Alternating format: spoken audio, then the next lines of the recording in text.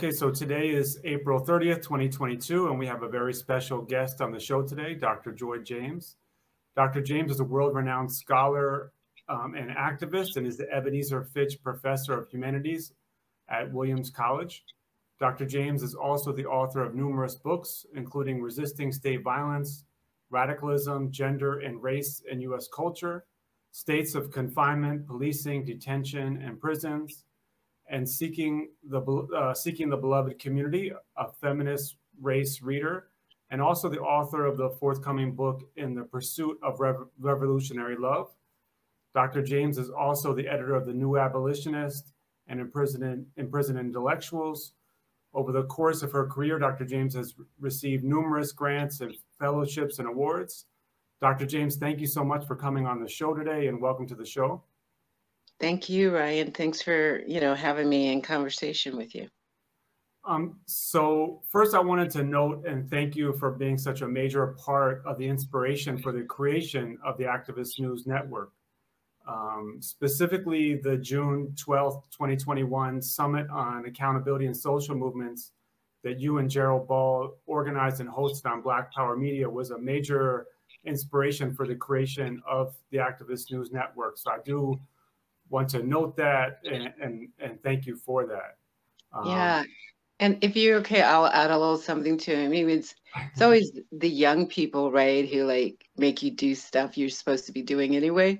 So there were a number of 20-something-year-old activists, African American, queer, trans, very much invested working with mothers who had lost their children to the violence of police forces, right, in the US.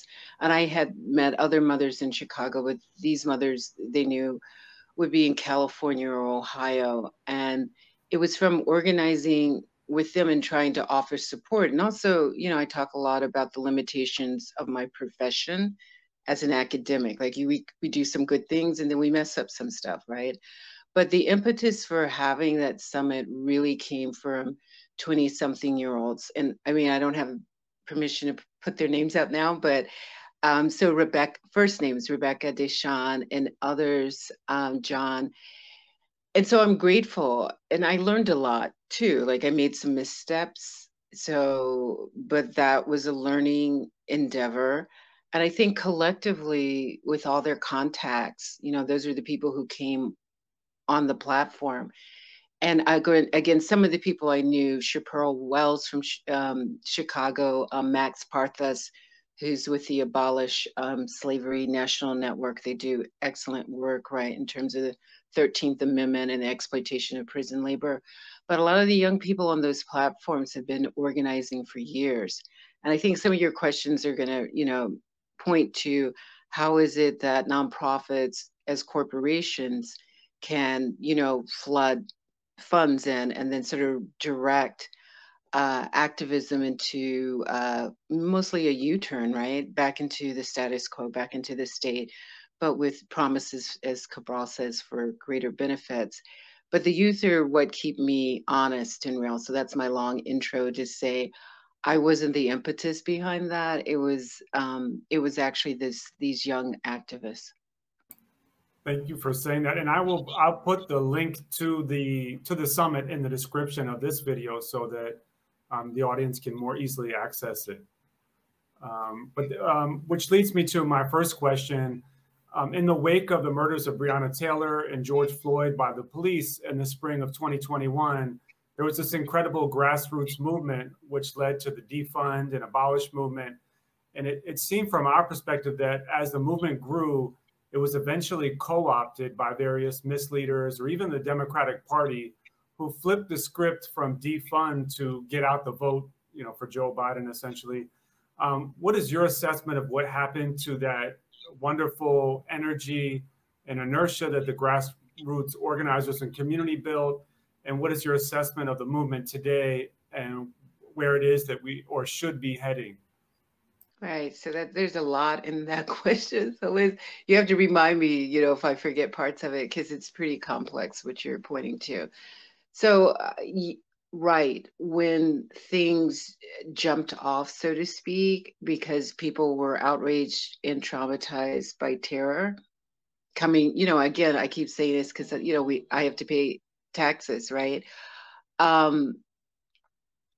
We're paying the police to do what they do, and we're paying for their unions' dues to protect them when they engage in violence against civilians, right? Predatory violence. We are paying for their vacations, for their pensions, and for their overtime when they come out to crush movements. So it's always like you have to pay them time and a half, as I've said before, to beat you because you're protesting for human rights within what is supposed to be a functioning democracy. So I think it was the horror in which, the horrific conditions under which Breonna Taylor, George Floyd died, that sparked the conscience of not just the US, but people around the globe.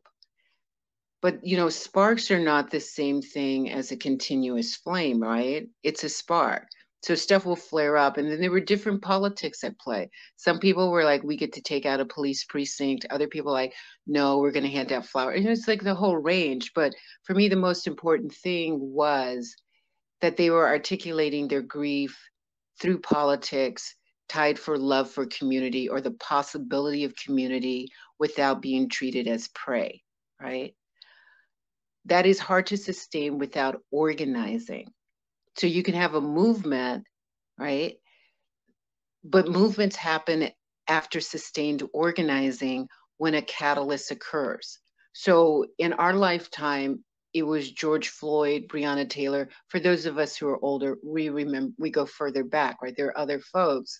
It could have been Malcolm, it could have been Martin, right?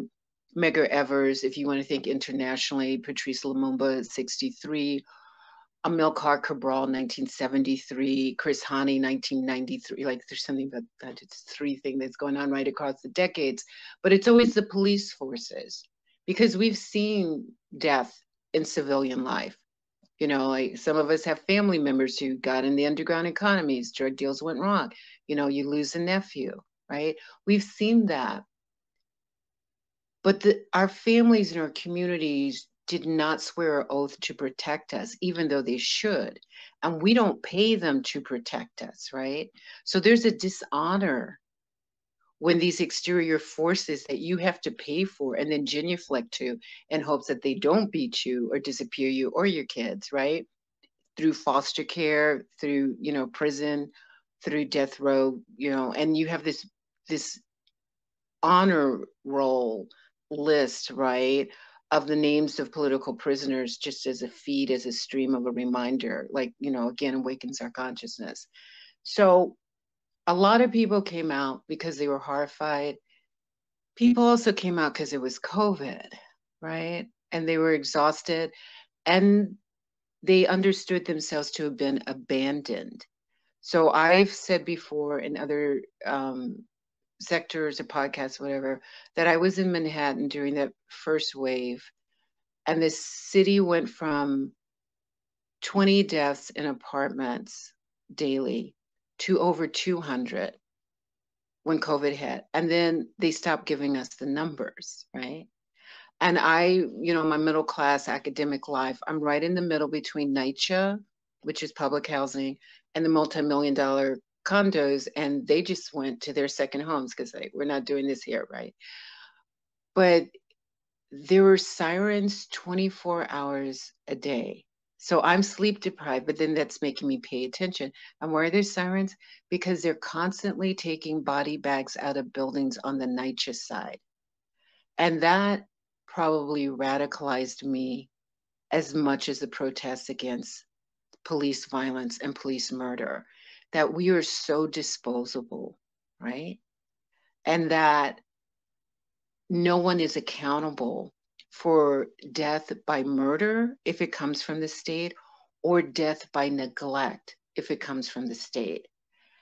And I think we're still grappling with not just, COVID, or we're adjusting to it, but I think we're grappling with those rebellions. I'm not sure we fully process them.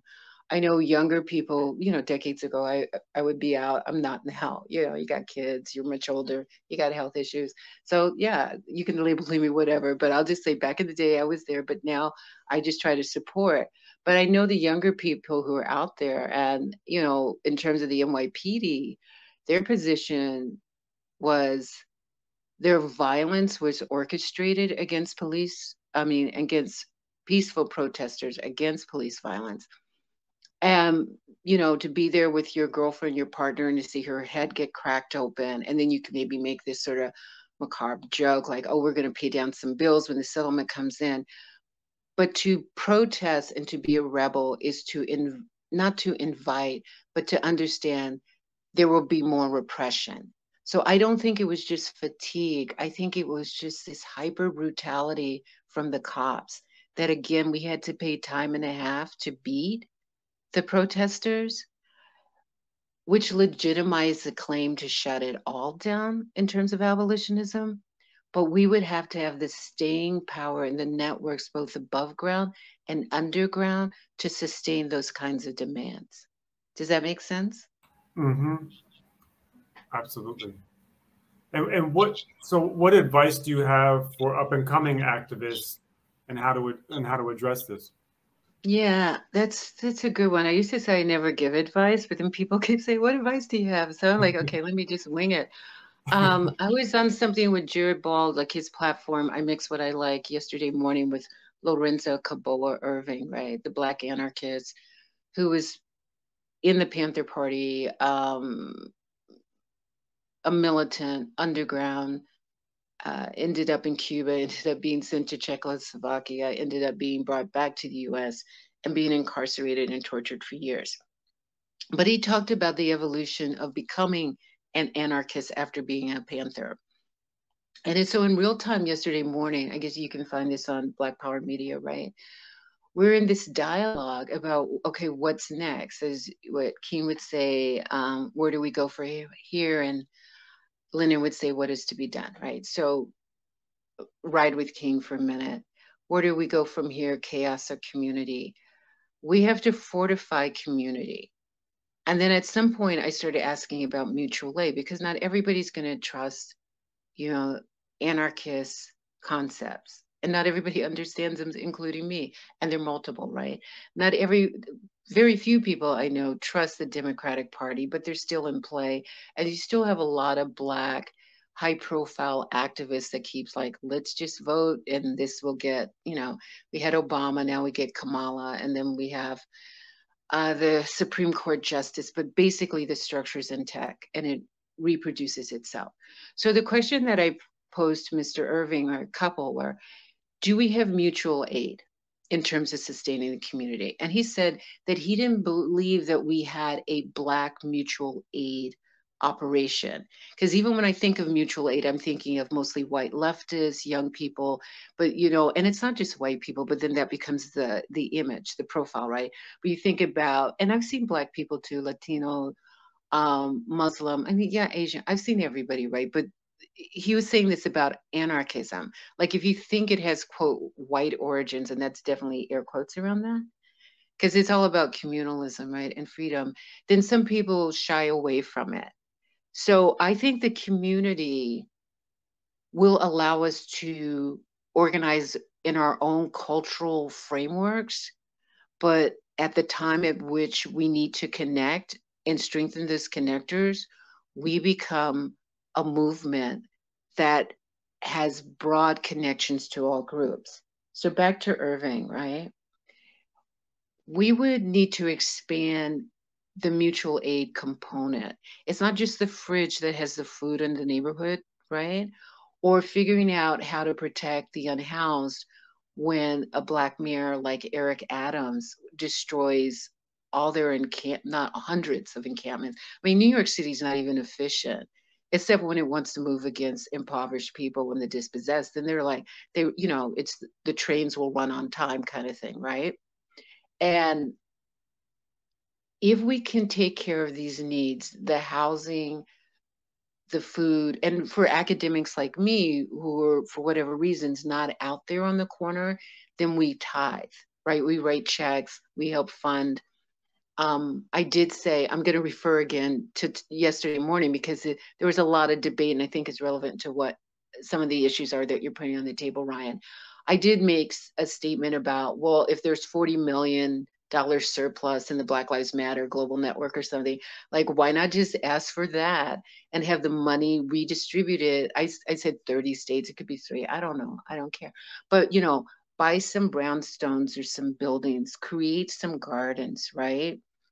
Understand in a material way that the money that got flooded in by corporations that are also anti-worker, like Jeff Bezos and company. So we'll make you poor individually, but we're going to give all this money that we could have just shared with workers. We're going to give it as a high profile PR thing, right? But to distribute these funds to stabilize our zones.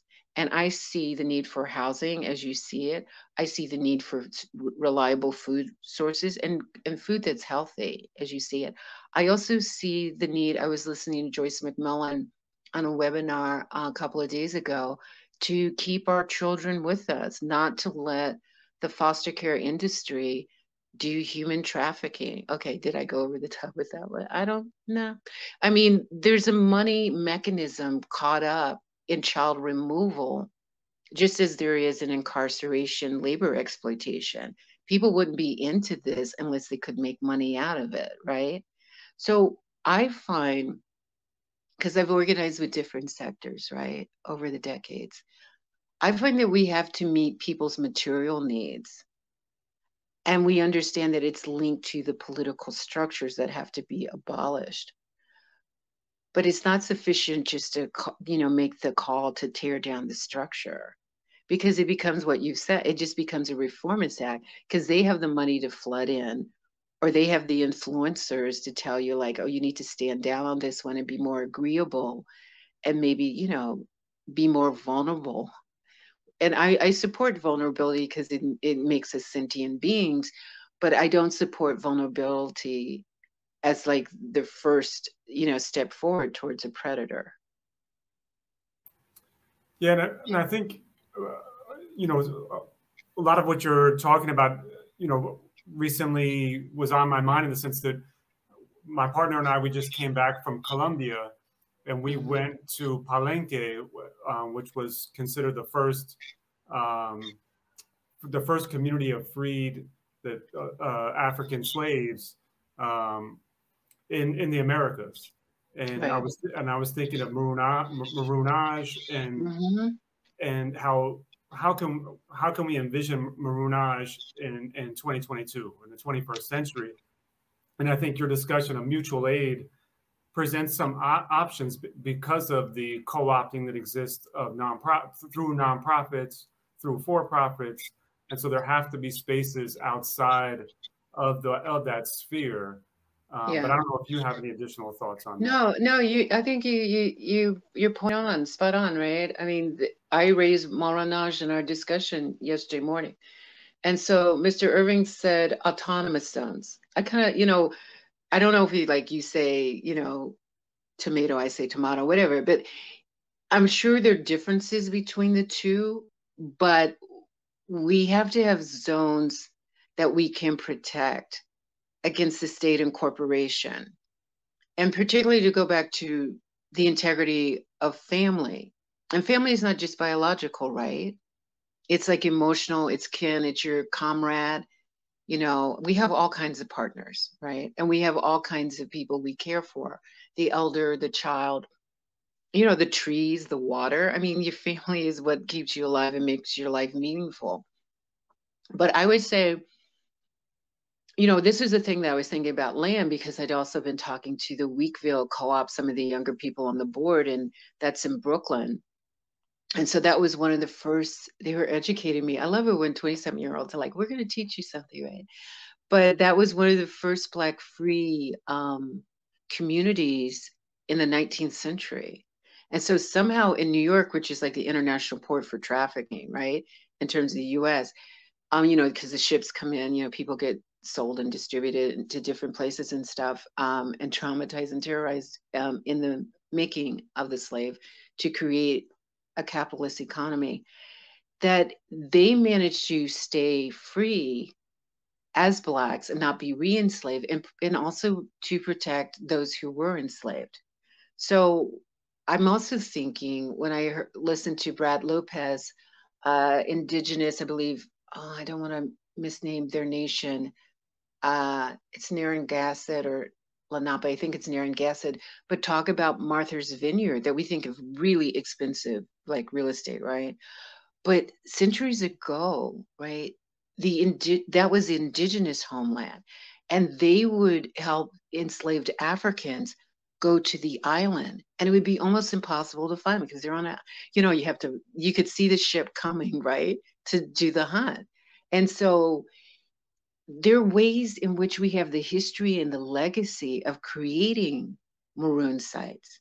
And I think this goes to, I've said this to a couple of folks, I understand the gravity, the weight of anti-Blackness, but I also understand that revolutionary struggle will not include all Black people because not all Black people want to be revolutionary. Some of them are anti-revolutionary and some of them are counter-revolutionary, right? Like, we work with the FBI, the CIA, we're commander-in-chief. I mean, we're going to maintain the state as empire.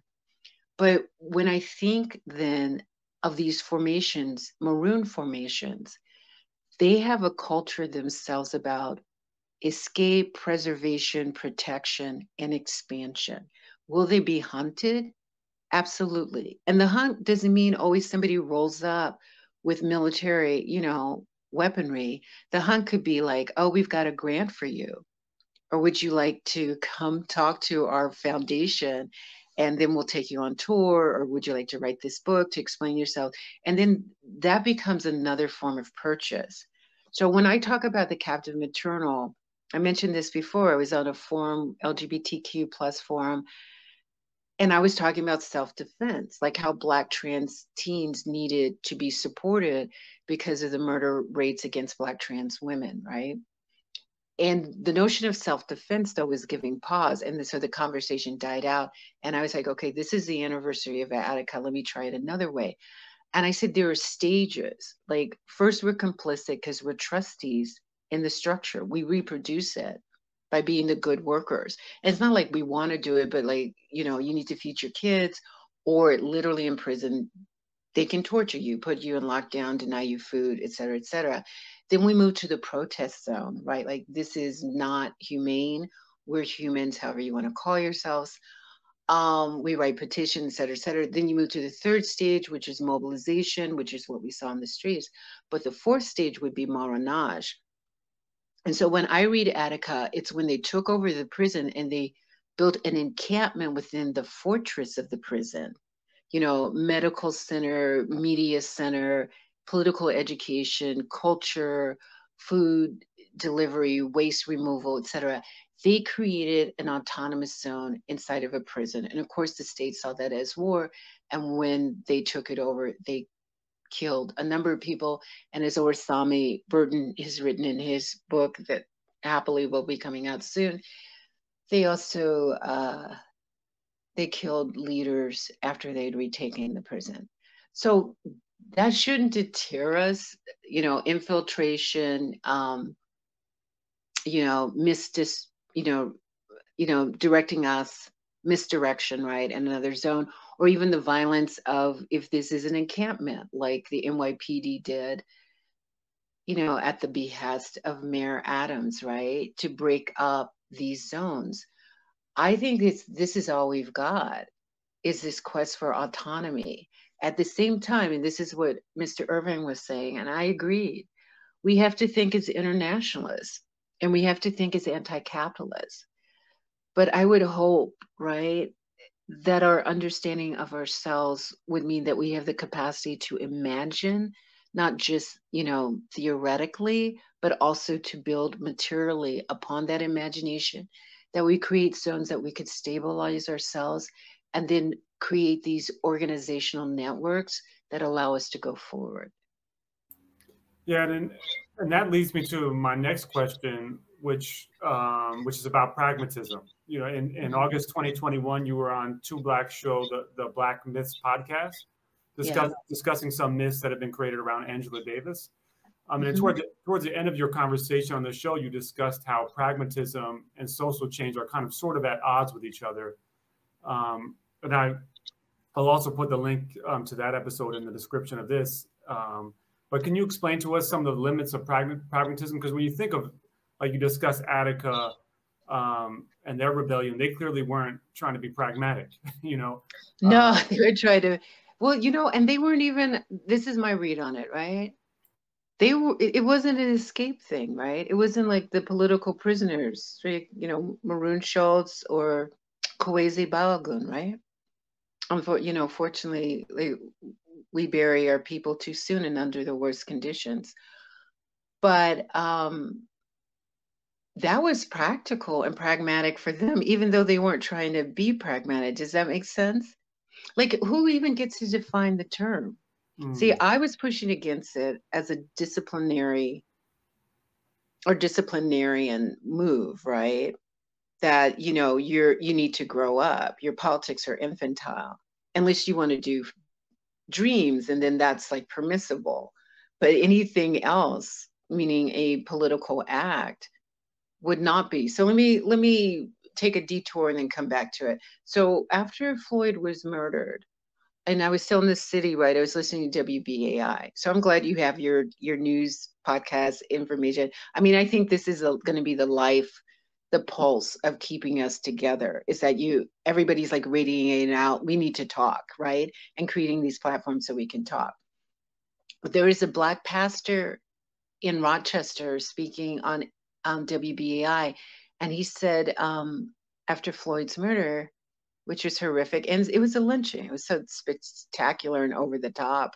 I mean, if you want to kill somebody, there's easier ways to do it and in privacy, right? And especially if you want to walk and keep your job. But the pastor said, and I'm sorry, I didn't catch his name. If you kill us, we will kill your economy. Now, some people say that's not pragmatic, but I was like, yeah, I will like give up kombucha. I mean, just tell me what I need to do. Like, I will not buy any more clothes. I have sewing machines. Like, so tell me what the plan is.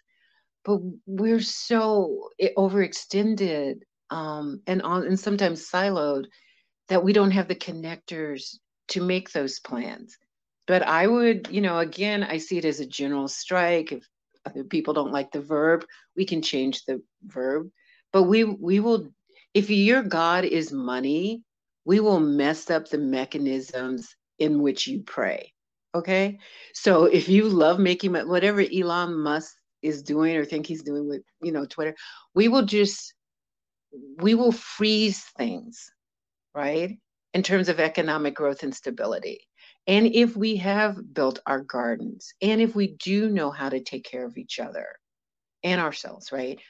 And like create pods or homeschools or freedom schools for our kids, we can survive. We can survive those large, impressive acts that are considered to be not practical.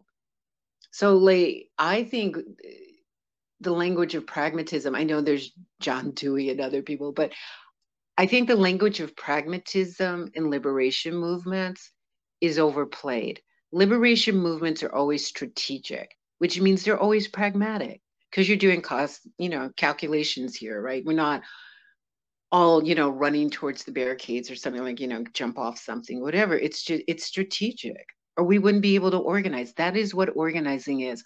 Organizing itself is a pragmatic endeavor. But now you tell me about the goals. If you're telling me the goals and the ambitions have to be pragmatic, and that the definition of pragmatic comes from influencers and the state and large nonprofit corporations and the corporate media, then you're selling me something that's not real. I mean, I could do real drugs rather than just do this, right?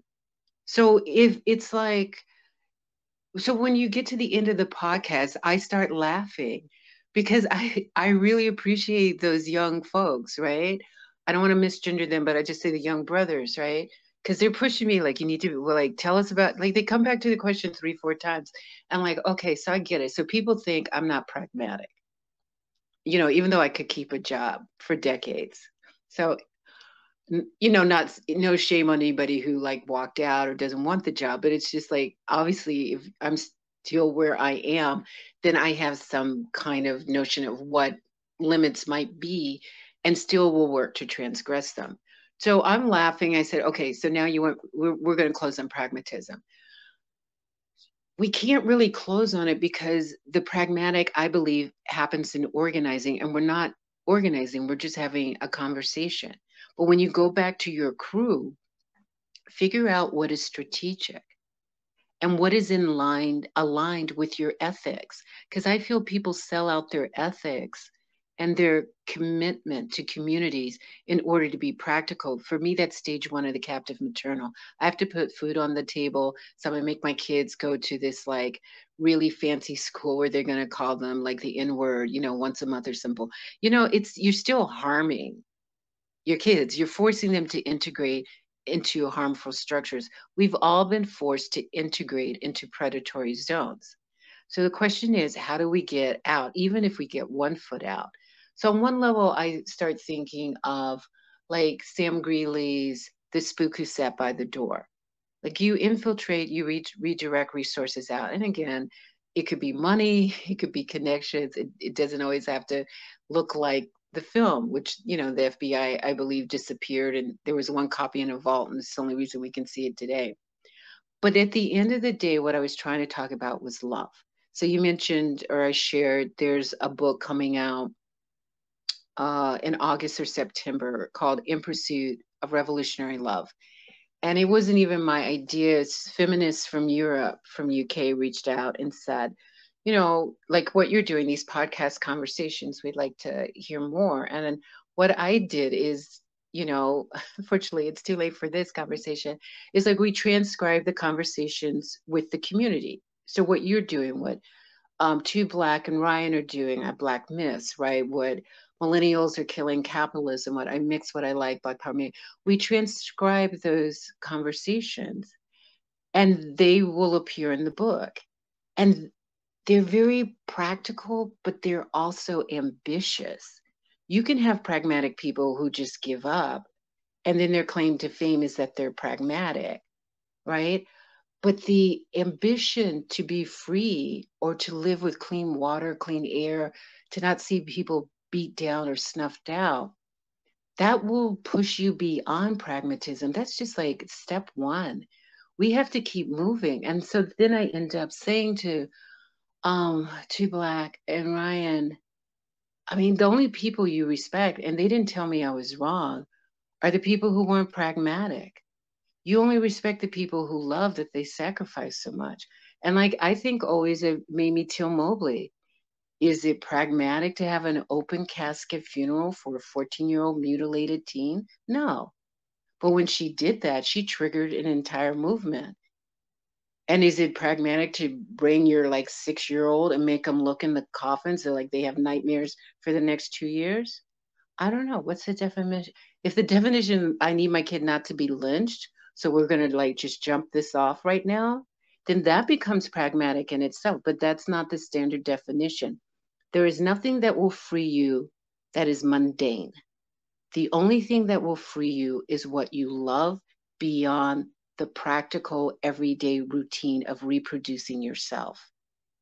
And that I don't believe I'm the only one. If I were, there would be no Malcolm, no Mark. I like all those people. And that feed you have going underneath this discussion, there wouldn't be a feed because nobody loved us enough to risk everything to try to contribute to our freedom.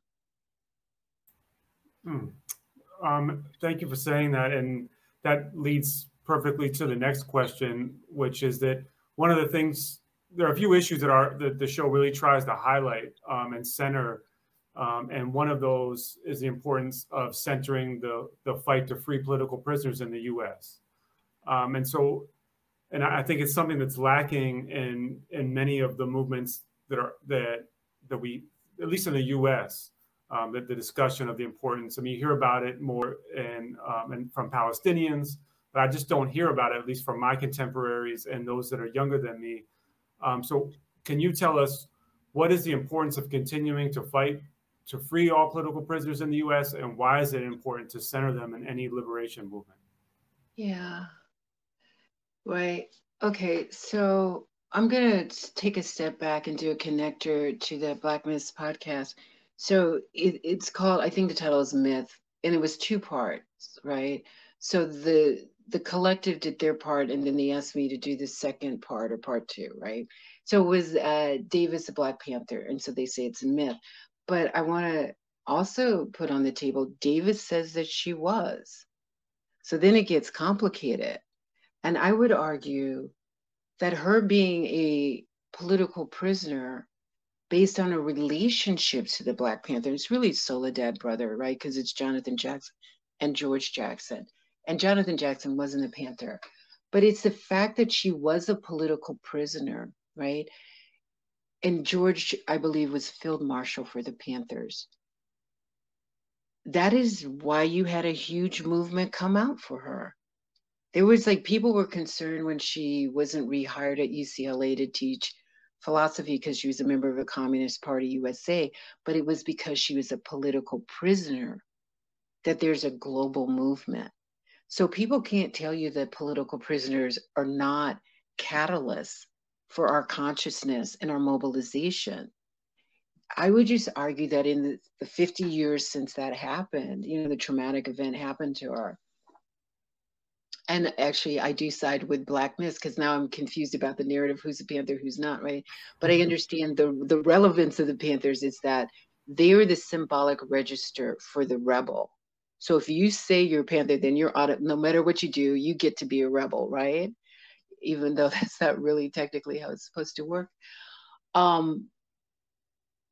The political prisoners we have, I mentioned earlier, like their care, they had strategies. We all wouldn't agree with all those strategies, right?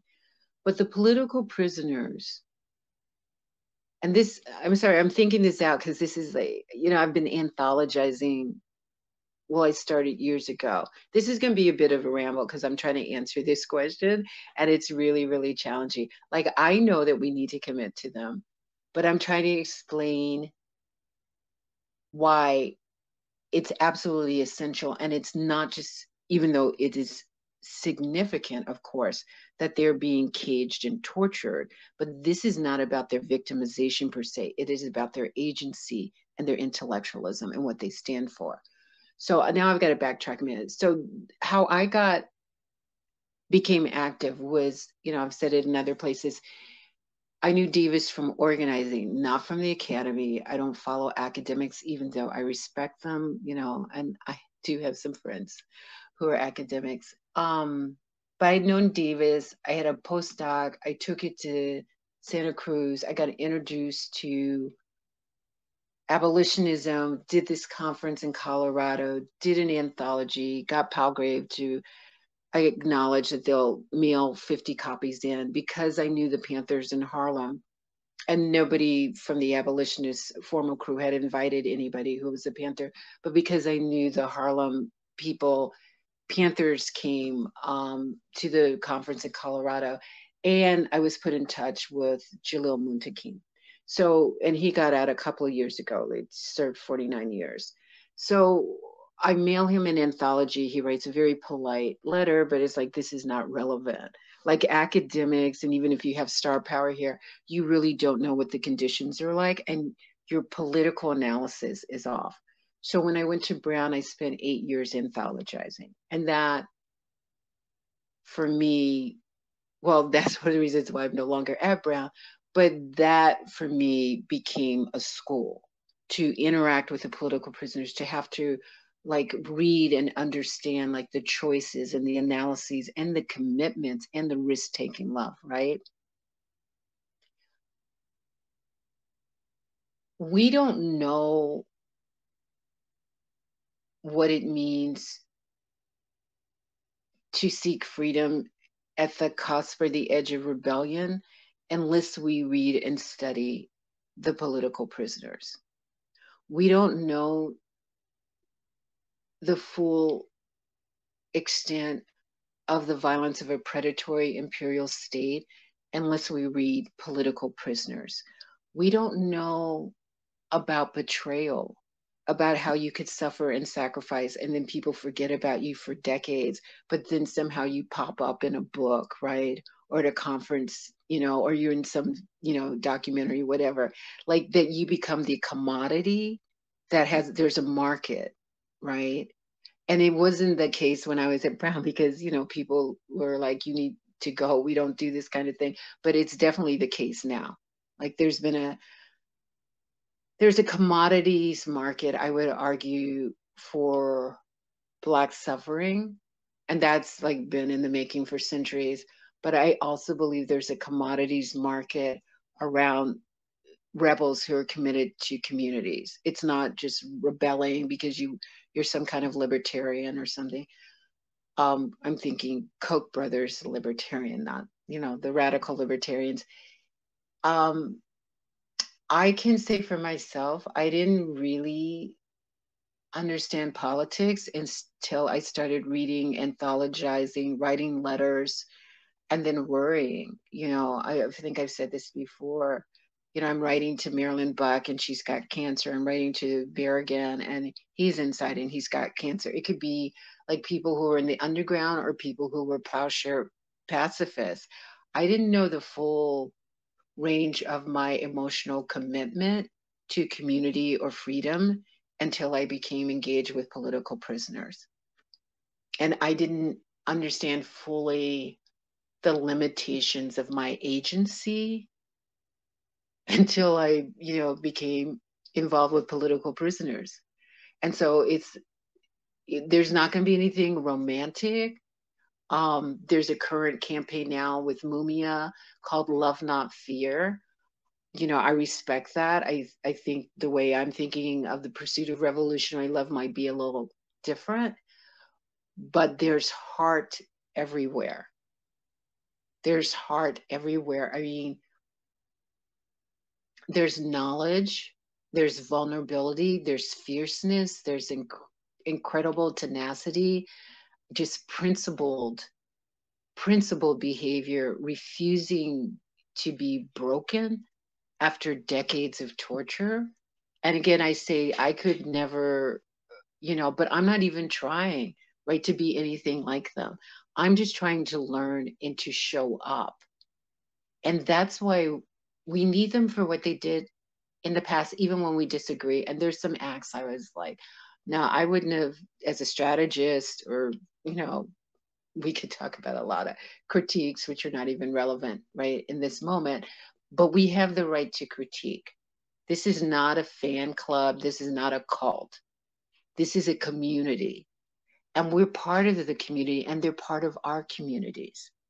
So it's imperative that we do what we do for family. You don't, even if you don't like your family member, you don't abandon them. It's family and they are teachers. And are teachers perfect? Absolutely not. I mess up on a regular basis when I do my classes, right? Because I'm short-sighted, I have my contradictions, et cetera, et cetera. That's true of all of us. But they have the knowledge that is absolutely prophetic. And I went to seminary, so I get to say that because I had to do time in seminary. So I would say, you know, one person who comes to mind who's been out for years is Dhoruba, right?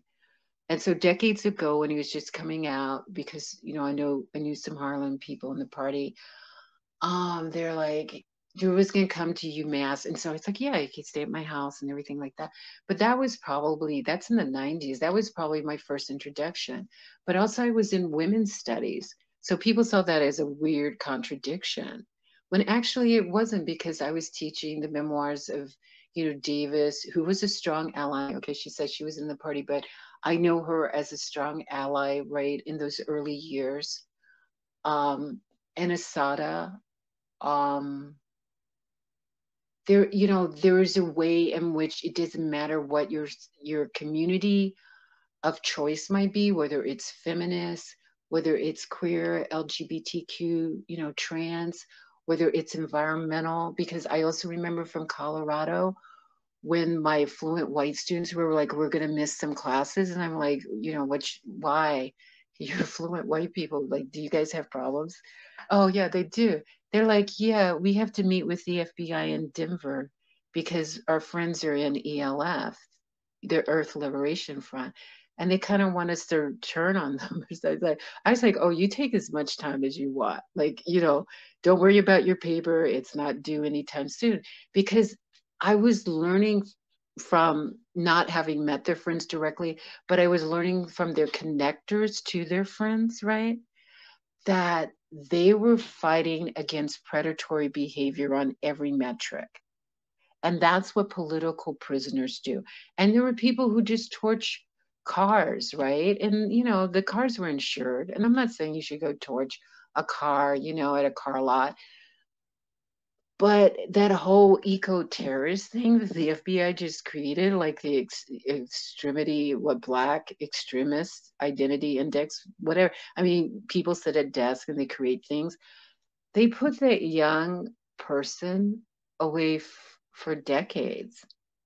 And I would just like, you know, you're going to be insured and do community service. I mean, literally, that's what I would say.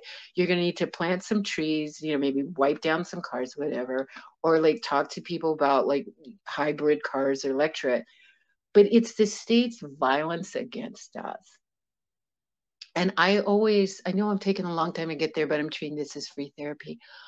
It's our state's violence against us. And I need to look over my shoulder and say, oh, yeah, they're political prisoners. We need to get them out because I know that someone jumped in front and created a barrier or tried to between the state's predatory violence and the community. That someone offered security, even, you know, the plan wasn't the plan, maybe.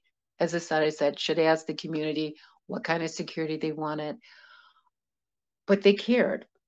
And so we need to reciprocate that care, particularly since they're elders. And the last thing, Ryan, they're new political prisoners. Like I've heard from the young people, there are people from Ferguson who are inside. There are also people who ended up shot and were found in burning cars. There's also a mother who is an activist in Ferguson. I saw her in Chicago in 2019 in November at the refounding of the National Alliance Against Racist and Political Repression. It's now headed by Frank Chapman, who's absolutely brilliant, who also did time, you know, as a Black Marxist Leninist activist. But at this forum, I mean, the mother talks about finding her 20-something-year-old son who's just studying from his real estate exam, hanging from a tree, lynched in her yard. And she she reads that clearly as an attack on the mother through the child. So if we're going to protect our communities, they include political prisoners. We do not survive without protection. And if we are to protect ourselves, we have to imagine strategies that are not so predictable or so aligned with the state and the corporate nonprofit apparatus. Yeah, thank you for saying all that. And you know, it's something I continually try to highlight. I try to have as many guests on. I had Jalil Mutakin on to highlight this concept that we really need to center political prisoners. Another topic which you kind of hinted at the beginning, and huge shout out to you for mentioning Joyce McMillan. She is one of my many idols, someone I work with closely. Is the concept of the family policing system, which the oppressor often refers to as the child welfare system. As we discussed earlier in the spring and summer of 2021, there was this huge call to defund the police, to abolish the police and the prison industrial complex. But unfortunately, many aren't aware of their genocidal partner in crime, the family policing system. For those that may not be aware, can you explain to us what the family policing system is, and how do you think we build and connect it more effectively to the broader kind of defund, abolish prison industrial abolish the prison industrial complex movement? I think it's key. I mean, there's nothing more important for those of us who have children, even those who don't. There's nothing more important than our children. We would die for them, and some of us would kill for them. So like that's just how deep it gets. Does it mean the families are always well adjusted, or they have enough resources, or you know, parents working multiple jobs, or, you know, kids having their own stressors. No, we're imperfect, but we love. And our charges are the children. And I would also say the elders, when they become more frail too. It's those who are the most vulnerable to a predatory state. Those are the people that you encircle, right, and protect. And somehow the issue of children gets siloed, right? Because there's going to be this shame about the mother. And Joyce McMillan, I want to give her full name, absolutely brilliant. And when I'm listening to her, like earlier this week, speak, and then later, you know, I'm talking to Irvin, you know, yesterday morning. So I had a rich week. It was exhausting, but I'm like, oh, these brilliant warriors, right? Joyce McMillan started reminding me of an anarchist because she won't conform. And she was talking about your rights. You don't have to open the door, you don't have to let people in, but also just white supremacy is shot through everything, as is accumulation, right? So I'm grew up like conservative. Like I said, I'm not coming to this from the left, I'm coming to it from the right. I mean, I was socialized on military bases with like an intelligence officer, right? So that gives you a pretty jacked up childhood. But you know, I'm still here, right? But one of the things that I realized, right, and I was saying that because I'm going back to Texas. That was the parental family side was Texas, the maternal side was Mississippi. So they're both of those states are hardcore for different reasons, right? For Black people. Um, in Texas, I got a bit involved, right, with trying to be helpful with some of the mothers. And what I saw was I mean, I wasn't there in the 19th century, but it seemed like kind of familiar in terms of the template. The way in which they could snatch a child and in effect sell it. I mean, it becomes state property. Maybe it's more like the convict prison lease system than chattel slavery where you have a private owner because now the child belongs to the state. And then you could put the kid anywhere. And then they can threaten, you know, the parent with the legal aspect, with the drug testing, with further incarceration and stuff like that. It's only the parents who have money to lawyer up and who are socialized by affluent white people who just like, you seriously want to play that with me, right? But I mean, that's like rare. That's like the Black unicorn. We're, you know, kind of roaming around with everything else, right? And so that was my introduction. And the interesting thing, because I was a visiting prof at UT and I was just trying to be relevant and helpful, but the people I ended up doing battle with were middle class white women who were graduate from UT Austin's social work school. And I was like, oh my God, you're accomplices, right? I mean, because the languages were here to help and care and protect families, but I just watched them like, wow, just I don't even have the words for it. I'm still traumatized. Like just like scorch earth families. And I would sit in some of those courtrooms and just watch. And as I think it was Dorothy Roberts had said on the webinar with Joyce McMillan, you know, you sit in court and it's only Black families. And actually, that's what I was doing. I was sitting in court trying to be supportive. And it was like all Black families, except for it was Black and some Latino, right? Because this is Texas. And one white woman who had a Black child. So if she'd had a Black, you know, it's just a white woman who just had a white father, you wouldn't be up in this, right? And I was sitting there and it was a Latina. I'm just going to share this story because, damn, I got to go do more yoga now, right? But it's sort of like the mother the mother has a mother, the grandmother of the children, and they don't have money. So what are they doing? She's running a meth lab, but they make sure the kids are safe and they're not near, you know, this stuff should be decriminalized, but whatever. They make sure the kids are safe. The social worker shows up at the house of the mother and she's just sort of parked outside till really late and comes back really early in the morning and realizes that the mother and her 2, 3 kids never came back, a young mother in her 20s. Where were they? The children went to see their grandmother. And this judge, man, he's like, you let the children see their grandmother. You knew the grandmother was involved in the underground economy. You sit right there, you don't move. And then he orders some kind of, social worker cop to go get all three kids out of elementary school. And I'm sitting in the back freaking out because you can't say anything because they throw you out, right? And it was like, wait, we tell our kids, don't ever leave anywhere with a stranger. You're sending somebody these kids never met to pull them out of kindergarten, first grade, and second grade, disappear them from their mother. And the mother's like, can I just call? Can I explain? And they're like, no, just sit there. She sits there. She's sobbing. You can hear her sobbing while he goes next case and reads another number. Because I'm an academic, because I'm middle class, like I try to avoid certain zones, right? Because it is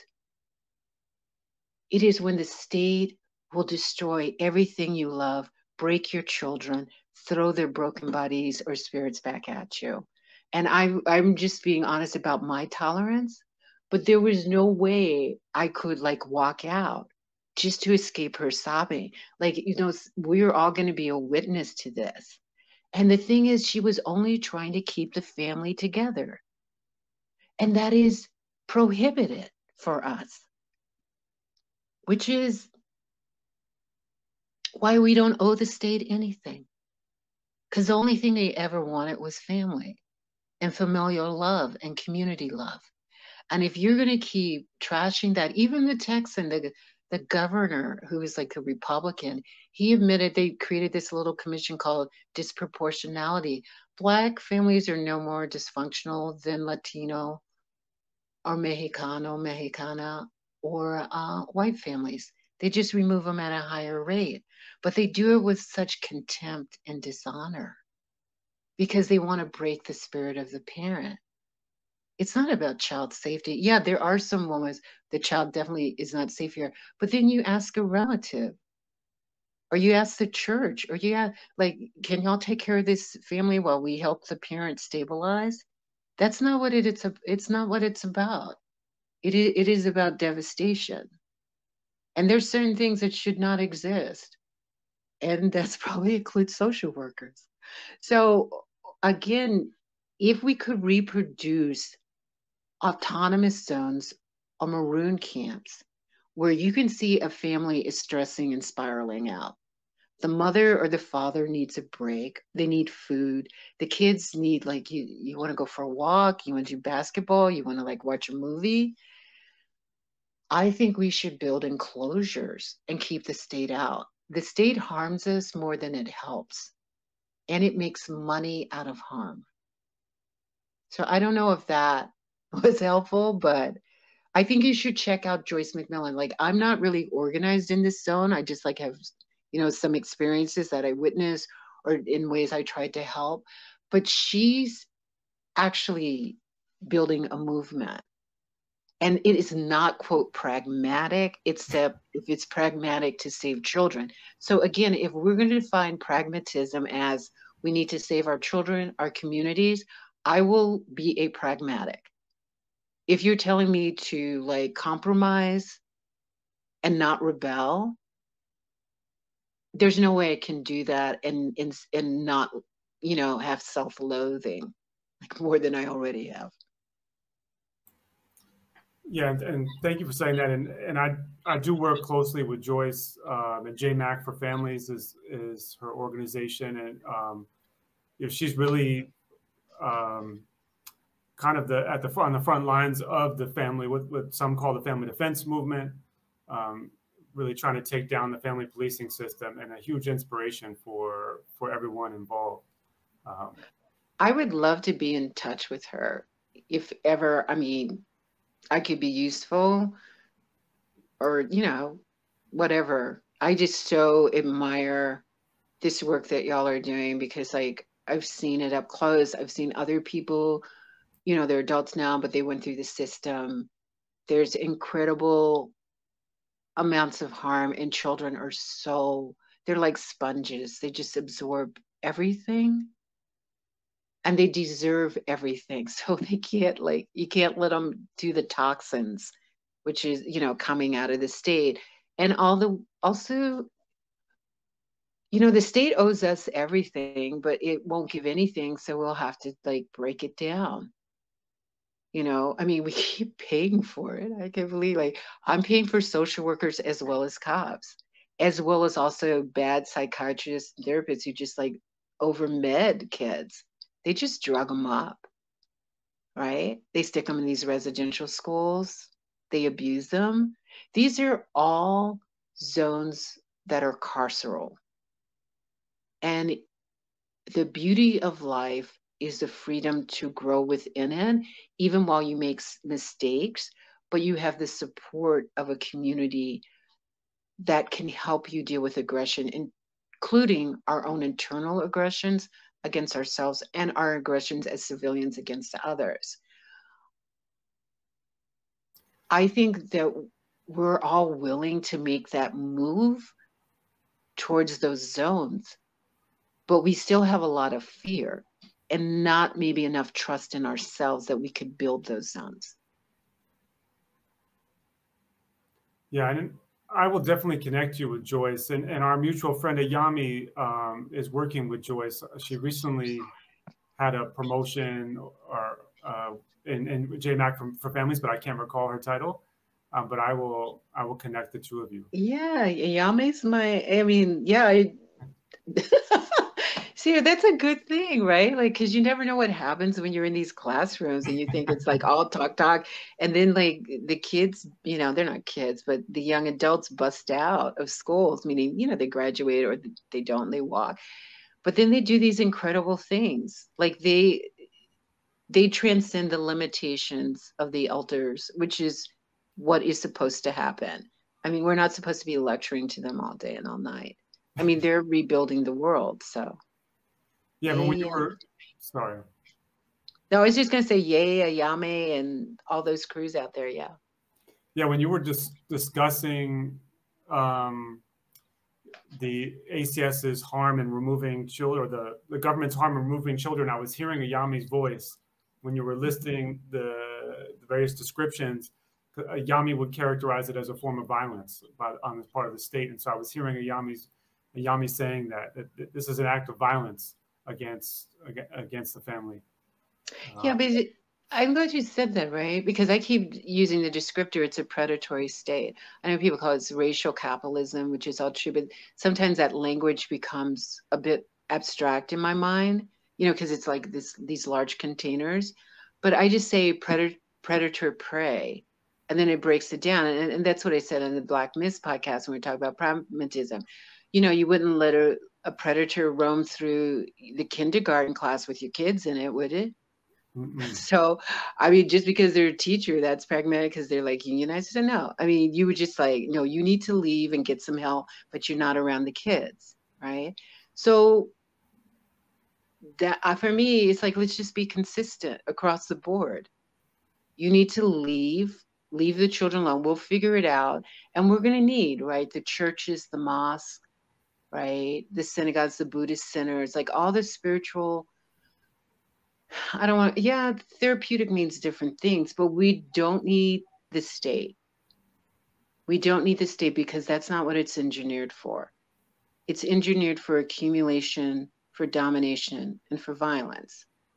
And if you want to look at the kids, or you could just look at the natural environment and look what the state like did to it, like selling it off, drilling, like doing all this other stuff. And the other thing, I mean, I think some ways maybe I'm not a psychoanalyst or anything like that, but I respect the AP people who like go into that territory, which I don't comprehend. But we've inherited a lot. So, if you think about the secret burials of the indigenous children, like, Canada's going to write a check for $3 billion, and then they're going to skim off the top with their bureaucratic stuff and lawyers. Or you think about the thousands of indigenous women and girls who are missing, or Black girls and women or children missing. there's a lot of trafficking and violence against the most vulnerable, the neuroatypical. The zone itself has been corrupted by violence because it created its infrastructure, right, out of genocide. So that's what we've inherited. So, like, how do you reclaim a zone that has been structured and amplified and projected globally, right? That its seeds were genocide of violence, destruction of cultures, language, peoples, right? And it's not like you can't do it. It's just that if this then becomes the purpose of our lives, however we choose to contribute to this, it's not just an endeavor, it's a mission. It cannot be achieved unless we will discipline ourselves to connect with each other. And I think this is why I was asking Mr. Irvin. I kept using the word connectors over and over again. That I would discipline myself. You know, there's things I don't want to do, there's people I don't want to be around, but I would discipline myself if we were more adamant and also more bold. I feel like sometimes we're like critiquing and snarking, but we don't put demands. Like I was saying, just ask for the 40 million, right? And then, you know, use it for like corporate attorneys or something to. You hit mute. You're on mute, Dr. James. Yeah, sorry about that. No problem. So one of the things I'm looking for boldness at this point. Joyce McMillan is bold for me. I'm like, I mean, I could listen to her all day because she's clear, she's bold, she has experiential knowledge. She's like survived the suffering. She's offering leadership. And not everybody's going to be a leader like that. That's not my thing. Like I read, I analyze, you know, I'll write some stuff. But I think how I know we're mobilized now, but I think we should start connecting our zones. I think we should start connecting our zones and we should start preparing. Because, you know, I grew up on military bases, and maybe I should stop saying that over and over again, but I still try to figure it out. Like, what does that mean? But I was saying this, you know, at this kind of more like academic thing. I think it was Princeton, right? And they wanted me to talk about home. And I was like, oh, yeah. So during the Contra Wars, I was in Latin America and I visited a refugee camp for the Salvadorans, and they've been mutilated by machetes, right? And then I recognized like we paid for that because that was Reagan funding terror, right? And my tax dollars. I was not old enough to really be paying taxes. But then I was like, wait, so Fort Benning, Georgia, what was that called? And you know, the activists called it the School of Assassins, but it was School of Americas. And I was like, I was learning how to play kickball there. And I was like, oh my God, I was playing kickball in the same territory where they were training death squads. So maybe home should be something you burn down. I literally said that. I guess like not all kind of homes should survive. And like we don't have to literally burn it down for anybody, like, okay, figuratively, right?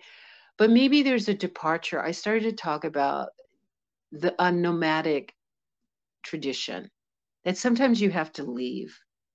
And it's really time to leave the empire. It doesn't mean to like completely lose your job and your house, go broke, can't feed your kids. It just means that whatever that psychological, emotional, like at least this is a stable shelter and we can accumulate something.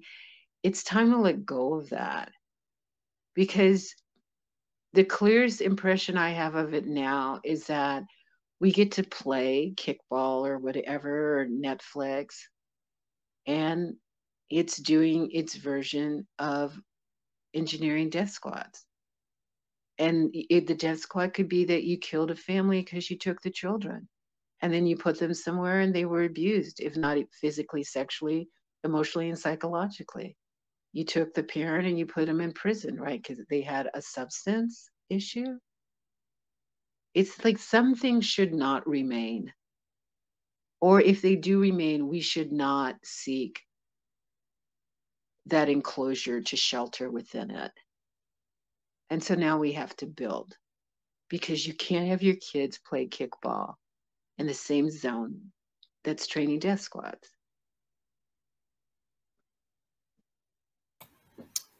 And do you have time for 2 more questions? I know I've had you on for a while. Sure, yeah. Okay. I just want to be respectful of your time. Mm-hmm. I think speaking of the importance of connectiveness, and also looping back to something you mentioned earlier regarding something you said Lorenzo Kumboa Irving's talked about, was the importance of kind of internationalism and Pan-Africanism, 2 concepts I also try to promote on the show, because again, my contemporaries and those younger than me, I don't feel like talk about the importance of having an internationalist consciousness. And so I wanted to see what your thoughts were on why Pan-Africanism and internationalism is important to any struggle today for liberation. Yeah, I mean, it's imperative. I mean, you can't go anywhere without them, right? And I understand, and again, like anarchism, I'm not well versed in it. I'm trying to learn more. And you can say I came late to the game. I don't have a problem. I'm Zelise. I'm trying to show up. There's distinctions between Black internationalism and Pan-Africanism. And it's better that those people in those zones articulate those differences, and I try to do it as an academic. I did send you the link to the conference that's happening in July, and maybe people, I mean, maybe Leader Ryan, you might want to like throw a shout out about it and give the info, but maybe people could, you know, participate. I think Jared Ball is going to be part of it, a number of other people. It's going to be global, right? Different people from the continent, Africa, different people from the Americas. Our, you know, in part because this is an empire, right? AFRICOM, and before that, like I think I mentioned Patrice Lumumba, Cabral. We could even talk about Che Guevara, right? I think it was 67 in Bolivia. I mean, we don't, as civilians, we don't control the CIA. Okay, that's like a major problem, because the domestic policies here of repression are exported into international zones, right? It's global. We need to control our police forces on every level, right? The local cops, the National Guard, the FBI, the NSA, you know, CIA. I mean, there's more, DEA. There's just like tons of. This is such a militarized democracy.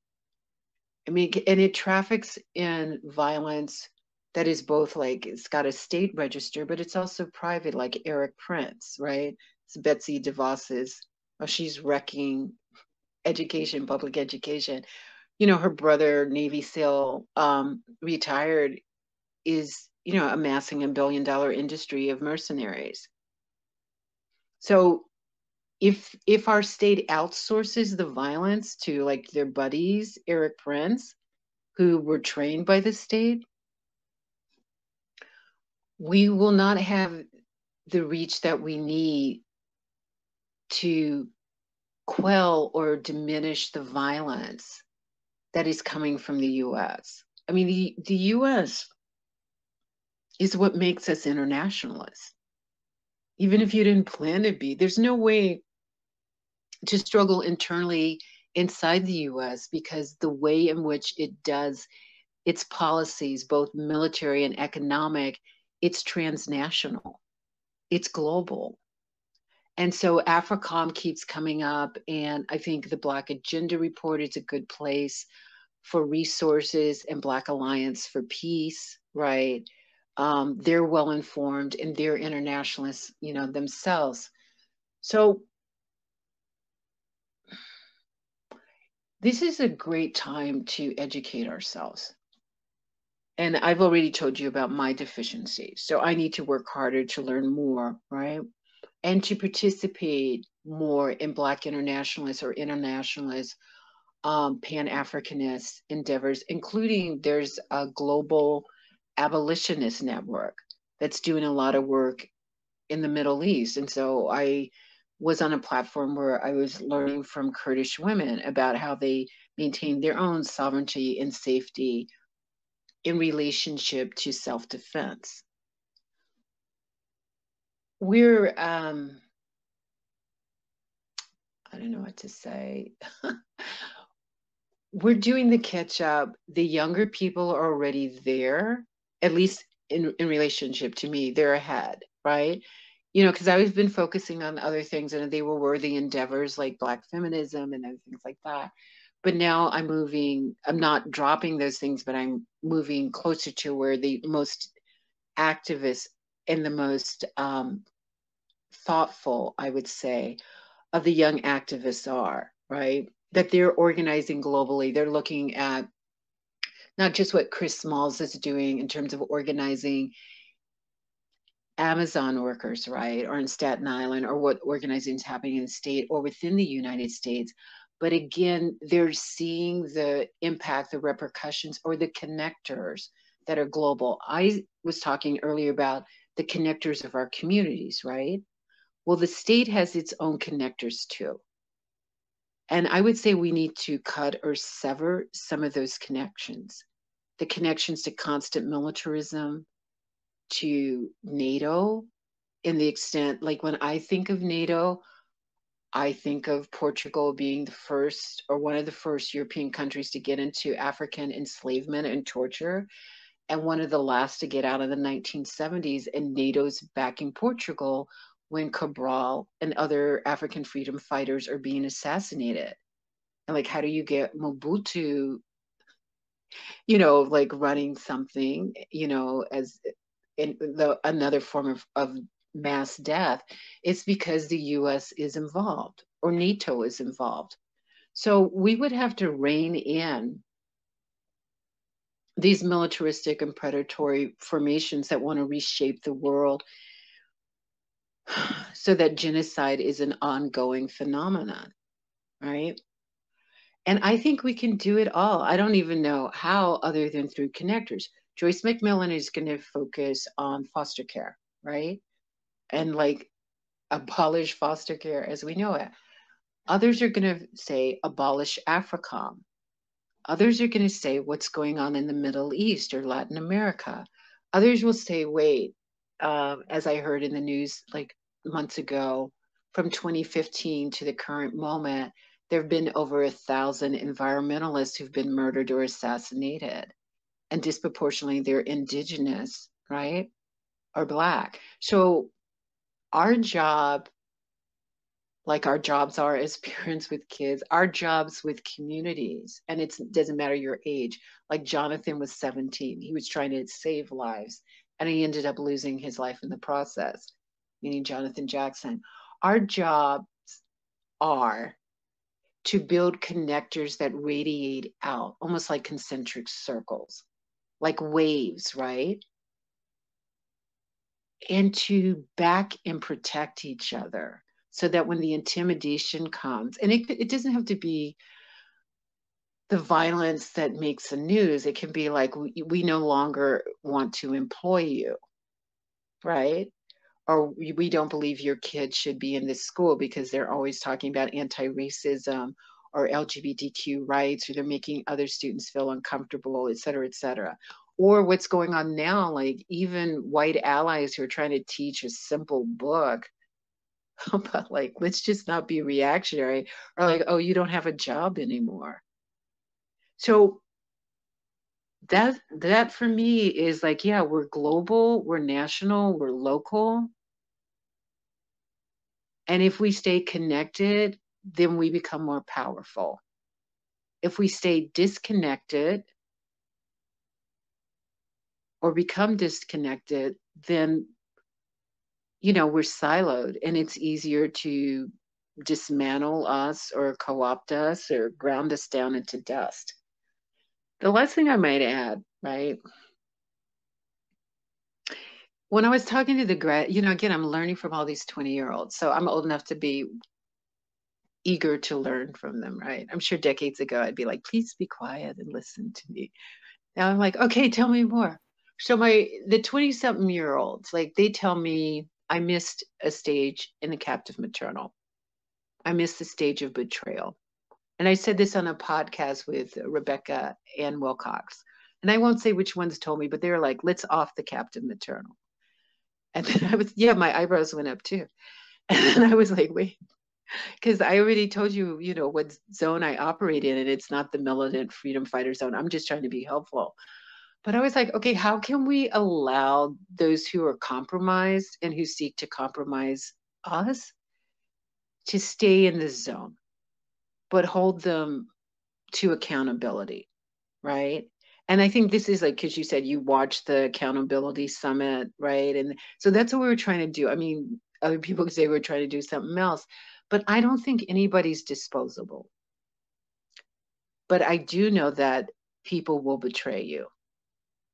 And then they will turn it around and make it like you betrayed me or something like that. No, you're the one who aired. I didn't do anything. You're the one who's off script.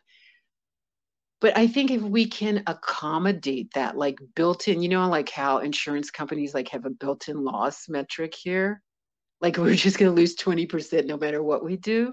Like, yeah, just build it in so that we don't have to like be distracted by it. Stuff always happens and it always goes south, but it doesn't do that 100% of the time. And so if we have firewalls, if we have security, if we have healing, disciplinary, like structures, not disciplinary to beat you down, but that we're disciplined. If we think globally, internationally, if we understand we are an extension of the natural environment, you poison the water, you poison us.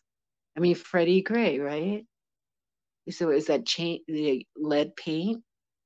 So, like somebody says stop. Some people neurologically, if you yell stop, they won't stop. They'll run. Doesn't mean they're a threat or that you should kill them by severing their spine, right? In a police wagon. And it's not enough the payouts. I'm like, take the money, but just tell them, like, money is not a resurrection of a beloved. So you killed somebody, so you need to like leave and then find another zone of employment. And that is not just for the individual, it's for the entire apparatus. Social workers need to find something else to do. They could be gardeners, they could like be pre-K, I don't know, whatever they want to do. But the power that the police forces give them to remove children and destroy or break families, that power has to be severed. And so I'm back to the repeat. That has to be severed not just within the nation or the state or the community. It has to be severed globally. And if you want a kinder verb, then just say disconnected. We need to disconnect the reach of that form of power and reconnect our capacity to radiate. And there will be a confrontation. And I don't think we should off anybody, actually, but we have the right to self-defense. And self-defense is not a form of violence. Thank you for saying that. And you've also discussed NATO, Amilcar Cabral, and NATO's expansionism. And I wanted to talk to you about the conflict in Ukraine. We are now 2 months into well, depending on how you measure it, you go back to 2014, you go back to the 1990s, you can go back to the 1940s. But looking at it, I guess I shouldn't even limit it. But considering the conflict in Ukraine now, and particularly from the statements and budgetary requests of Biden and his administration, the U.S. seems to me to be using Ukraine as a U.S. NATO-led proxy war against Russia. I wanted to get your thoughts on the topic. Yeah. So, you know, full disclosure, like I said, I'm not a quote specialist in international politics or whatever. But what I know of the U.S., it doesn't make an intervention unless it's going to be self-aggrandizing, right? Unless the U.S. can accumulate out of that. They don't just like, oh, we want to free I mean, they sold it. That was the propaganda, Radio Free Europe and all that stuff. We're just here to free you. The U.S. doesn't do that. And Henry Kissinger and Brzezinski, you know, they wrote a paper back in the 1980s, Discriminate Deterrence, which I talked about in Resisting State Violence, which is, you know, the first book I did. It was in 96, right? Is they're just really clear. This is different because it's back in Europe, but most of the wars are going to be fought in the so-called third world. And that's where the losses are, but we're going to make accumulations. And how many people die is not really an ethical issue for us. And so, like, my dad was in Nam, and so I understand 55,000 US personnel died, but 2 to 3 million Vietnamese, which is a genocide. So why now with Ukraine would the US change its whole modality and the way in which it operates? I mean, did it really send death squads into Nicaragua or El Salvador because they wanted democracy there? I mean, the US doesn't do democracy. It does other things, and then they stamp it with democracy, right? So my position, I follow a bit the War Resisters League, and I know they're being criticized, and people are told to rally and stand up. And so this is my version. People might think that I'm not standing but sitting. My approach would be demilitarize. I mean, Russia is not. I mean, Russia is what we know Russia to be. It is what Putin is, right? It's authoritarian. It's repressive. So I would say Russia needs to withdraw. The US needs to withdraw. And NATO needs to withdraw. And it's, you know, I'm just riffing here because I'm not the international politics person, but you can't even trust the UN peacekeepers because they're not really autonomous. I mean, that whole narrative about why they weren't called in to go into Rwanda is because, nobody wanted to pay for it. And so Susan Rice and Clinton and others agreed not to label it as a genocide and just allowed it to unfold. And so years later, you can still have these tribunals and somebody's going to be on trial or be put in prison. But that's like after the barn burned down, right? After the mass graves. So there's no, how do I say, there's no thoughtful anticipation on how to stop wars. The US starts them. I mean, that was the whole Middle East. And I think Danny Haifong, is that how to pronounce his name? Like, he had this really interesting article on intersectional imperialism when Madeleine Albright transitioned or died, right? He said, yeah, she's an intersectional feminist, but she's also an imperialist, right? An intersectional imperialist. And the intersectionality is so open-ended as a container, like everybody could claim it. So is the term democracy. It's really open-ended. People are defining it in self-serving ways.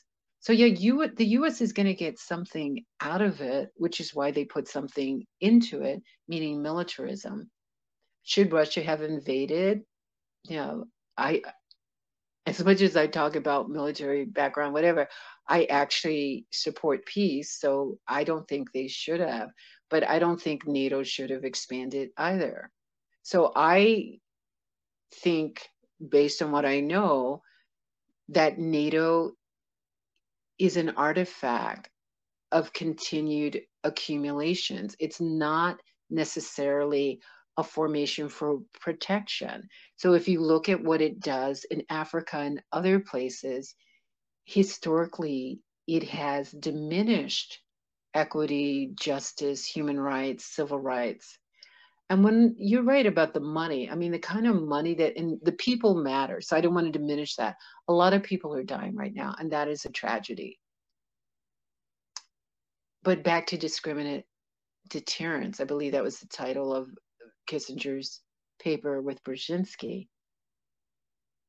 The human cost of life doesn't mean anything to an empire. I mean, that's why you can have Kissinger do like carpet bombing in Vietnam. I mean, they don't care how many people die. It's getting a little weird now because it's, they appear white and everything. And it's kind of like, oh, you look like my relative or something like that. But when they were Black or Asian, African, Asian, Latin American stuff, it wasn't a big deal on a US conscience, except for the activists. So back to the War Resisters League. I mean, people are going to die there unless they agree to demilitarize all the parties. And I don't have the skill set to say how you would get to that point.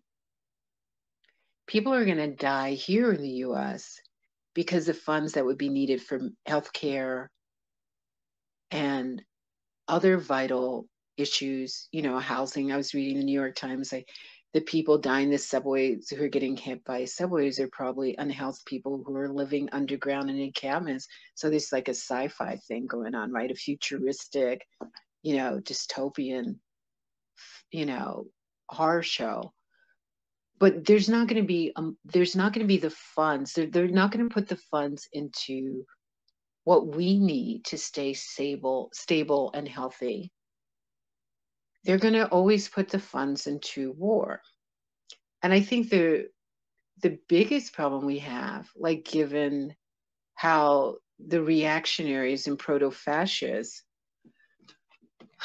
you know, you can't just call them Marjorie or whoever, but you know, the whole mindset is in Congress, right? Much more so than before. I would wager, much more so than before the Trump presidency. Our biggest problem, one of the biggest problem, is going to be the continuation of wars like this, and the fact that the right-wing underground, the proto-fascist underground, is above ground in the US. And so there's a compatibility with this violence that's radiating. Like, however people are saying, we've got this, we can contain this, we know, like, we can beat them kind of thing. There's nobody going to win out of this conflict, right? But there's some people who are going to get training. And those are going to be the proto-fascists. You know, like they're like, we needed a training ground. We read all the manuals, where are we going to go? What war can we go to train in? And obviously they could like work for Eric Prince, or, they can do something else. We have, as tragic as what's going on is happening in Ukraine, and that's not the only war, right? It's just the one that the media wants to focus on because it's European whites, right? We have a problem with war writ large. And that means we would have to have a strategy. So I am really interested in how the peace movement, as we've known it in the past, expands and reinvents itself for the 21st century, where the killing now is not just going to be in this, quote, so-called third world, those are air quotes, but it's back in Europe. And I think people are horrified because it's back in Europe, not because there's killing. There's been killing nonstop.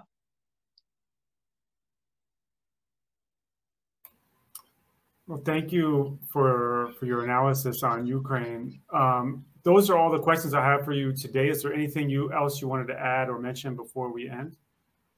No, I mean, I appreciate speaking with you, Ryan. I mean, I'm going to stop doing these things, right? Because, there are other things that I have to do, but, there's family and other stuff that you have to tend to. Mm-hmm. But this is community. And especially with COVID, especially if you're like busy as an academic, and most of the people you roll with, your day job, you're within this, bureaucracy. So you forget. I mean, you look out the window, but you really forget what natural communal environments look like, sound like, feel like. I appreciate that you're gardening. I mean, the youth laugh at me. They're like, every time you talk, you have a different job. And this one, you're a librarian. The other one, you're like, you're a gardener. What are you? But what I can say is I'm committed to learning more and sharing with community. And I always say I don't get it all right. Often it's flawed.